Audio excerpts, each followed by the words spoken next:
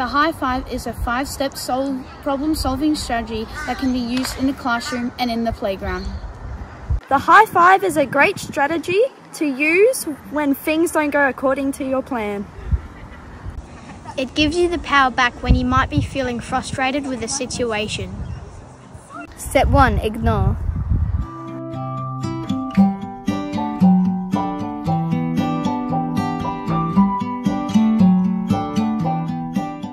There are different ways to ignore. You can pretend you didn't hear it, look away, don't smile, have positive body language, and stay calm. If you are feeling frustrated, you can distract yourself by thinking of something you really like or even count to 5 in your head. Sometimes people try to get your attention in ways that you don't like. Ignoring is a great first step. Step 2, talk friendly. This is the best way to let someone know that you don't like what they're doing. Sometimes they may not know that you don't like it. Stay calm and respectful. Use words to tell the person about the problem. You could also suggest a way to solve the problem. Oh, what did you do on the weekend? I went to the beach with some friends. Excuse me? Could you please stop that, Lockie? It's really annoying and we just want to have a conversation. Okay, fair enough. Step 3, walk away.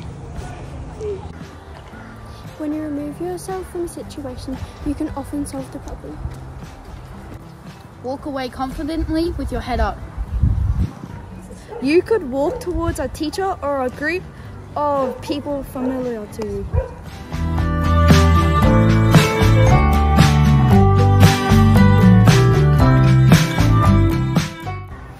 Step 4, talk firmly. This is when you need to communicate clearly that you want the person to stop what they are doing. Use a serious voice but don't yell. You could say, "Stop, I don't like it," or "I told you I don't like it when you do that. Stop."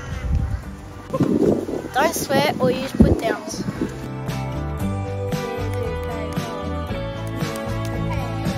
Stop it! I do not like it. Step 5, report. The last step in the high five is to ask an adult for help. It's really important to report what is happening. Explain the problem in an honest way. Tell the teacher what you have tried to do. Report problems in class to the teacher taking the class when problems happen. Report problems in the playground when they are happening to the adult on duty. You don't have to report in public. You can always let the teacher know you have something to tell them, but you would like to do it away from other students.